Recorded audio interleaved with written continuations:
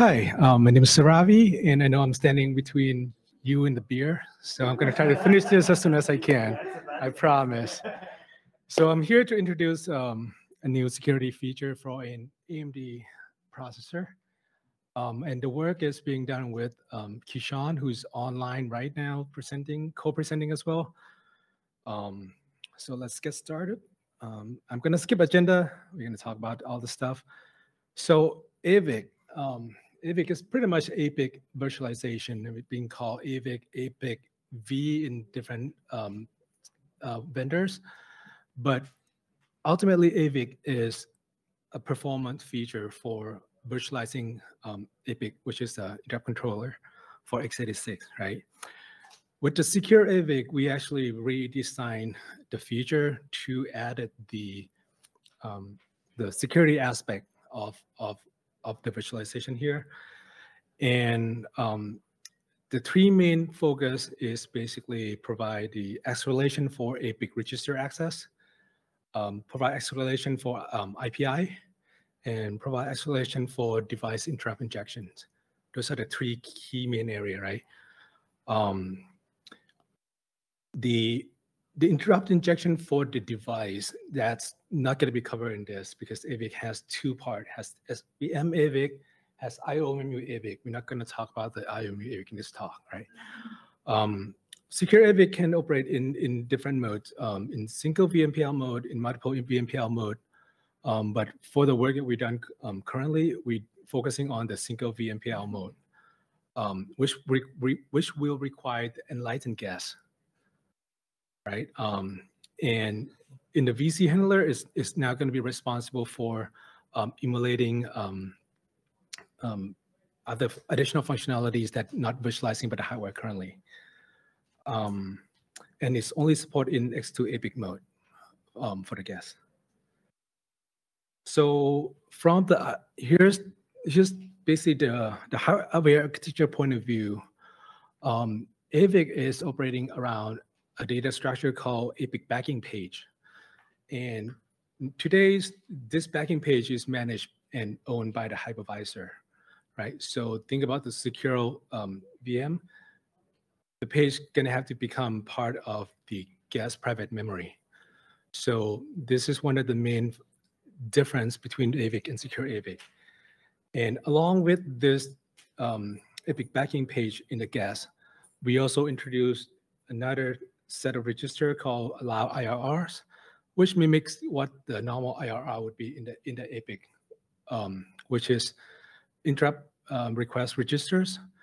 Each bit within this register represent the vector that we want to inject interrupt normally, right? So the guest setting all this up through the guest MSR registers when it's booting. Now switch over to the host side. The changes happening is we're getting rid of the host side APIC backing page. We introduced another set of register called requested IRR.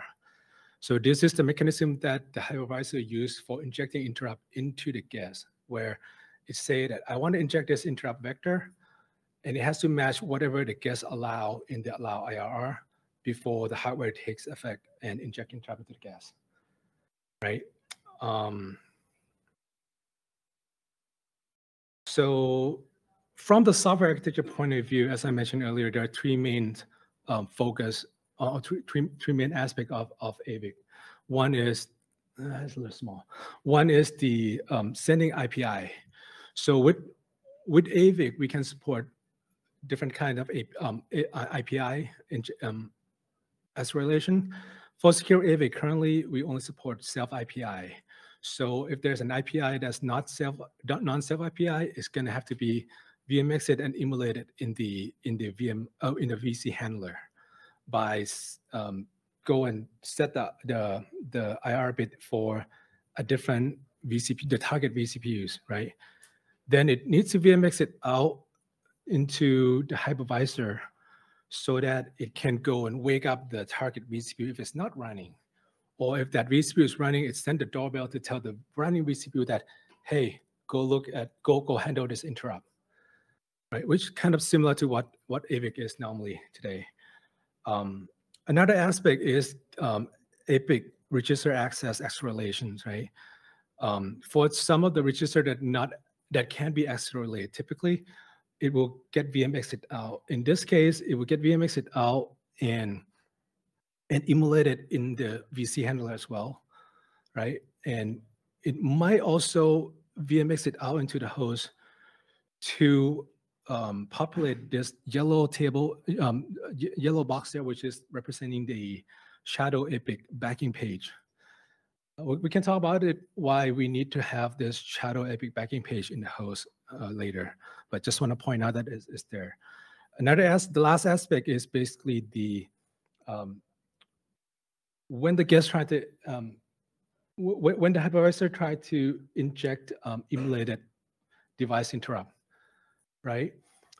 As I talked before, the guest needs to be modified so that it goes and set up this allow IRR bits within the guest APIC backing page, right? And then the host has to, at this point, get the guest to VM exit out and then go set up the requested IRR bit in the VMCB before VM run it back, and then the guest now can handle the injected interrupt. So this just kind of like give you the overview of where all the data structures are related to the different scenario and different level of VM exit that needs to happen. Question on the requested IRR. Does ucode clear the bit in requested IRR when it moves it to the guest APIC backing page? It handles that. I'll talk it in a. I have a flow afterward too. Oh. So the requested IRR is not really cleared by the hardware. Actually, when we do a VM exit, the software takes the responsibility for clearing the requested IRR and the update IRR bits. Okay. How is software supposed to know that the IRR actually got delivered to the guest? So when we do a VM run, the hardware actually updates the IRR bits of the backing page based on the requested IRR and allowed IRR bits. So there is like no real,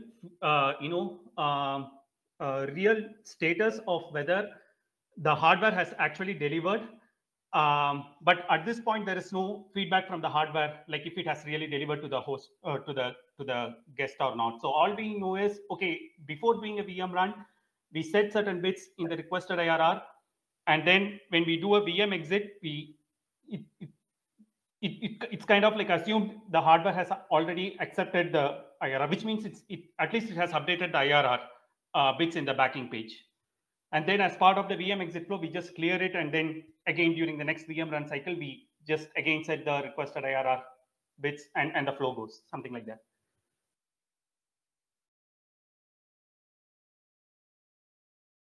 Okay.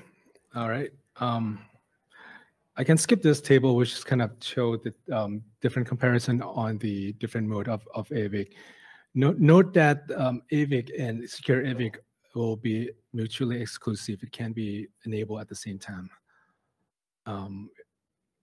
And I'm going to skip this part, which is kind of like go over how the host initialize, detect and initialize the feature, which normally just look at CPU ID bit and set up the MSR. From the guest side, when it initializes a guest, it will basically set up the guest backing page and set the MSR to enable the Secure AVIC feature inside the guest.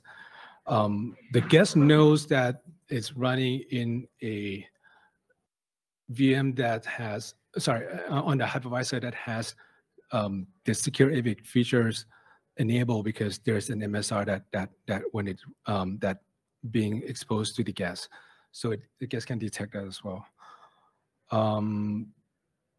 The part that we kind of want to point out, since we're running out of time, is basically the part where the guest needs to currently be modified to set up the allow IRR bit every time it tries to update the APIC vectors. And this is being done inside the ARC86 kernel APIC vector.c, which maybe we would like to find a better ways to allow to set up this allow IR bit. We look into introducing a new IRQ domain specifically for this purpose, but that's still work in progress, and we'd like to see if the community have other suggestions on. Why do we need hardware support for this? Because if your goal is just to block IRQs, and DOS is out of scope for SNP, why can't the guest just eat the interrupts it doesn't want?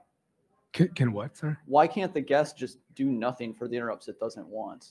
Because I don't see how you can possibly do this race-free. Okay. Like, what's the value add from a security perspective for letting the guest have an allowed IRR instead of just telling the guest, hey, if you don't want to die on this interrupt, just have a no-op handler, because you can't block interrupts entirely. Let's talk offline. Not all interrupts are interrupts. Not all interrupt vectors represent devices, right? Like it right? We'll talk afterwards then. On your slide, you skip through, you talk about the VC handler. Couldn't you have a custom APIC model that does not go through the VC handler? And wouldn't that be faster? That could potentially, yeah. Because right now, yes, I think that could be an option. I think we should do that. Yeah, okay. All right. So for the current status, we are actually working on a prototype that implements what we have discussed so far, and currently we got the IPI part, the IPI injection support done, and we got the emulate device and strap injection support done as well, and most of the work is being done by Kishon here, and we will successfully boot up to 128 vCPUs as a test at this point. And in the next phase, we'll work on NMI emulations support and then APIC timer emulation support.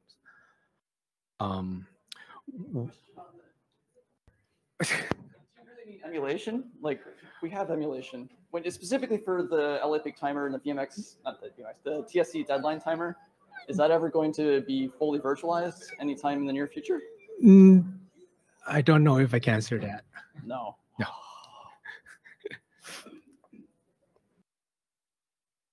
Okay, get going. All right, beer's coming. So one of the issues that we are trying to resolve currently is that there's a requirement for the guest APIC backing page to always be present in the nested page table. And right now we kind of run into issue with the KVM MMU ZAP PTE because it just takes that away.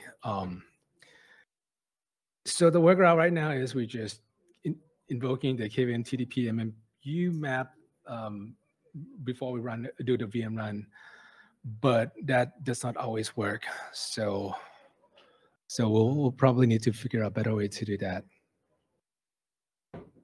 offline. All right. Thank you.